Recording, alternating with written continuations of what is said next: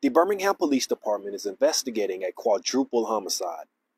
Just before 2:45 p.m., North Precinct officers received a shot spotter alert on multiple rounds fired near the 900 block of Center Street.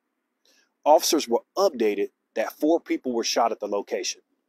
Officers arrived on the scene when they observed 4 adult male gunshot victims in an open area.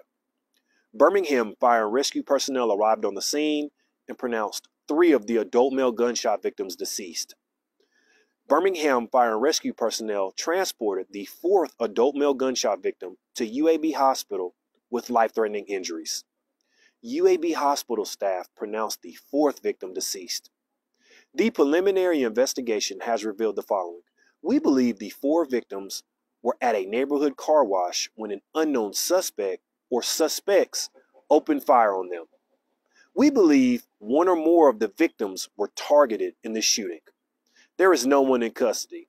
If you have any information that will assist our detectives, please give us a call directly at 205-254-1764, or if you wish to remain anonymous and receive up to $5,000 in cash for your tip, please reach out to Crime Stoppers by dialing 205-254-7777.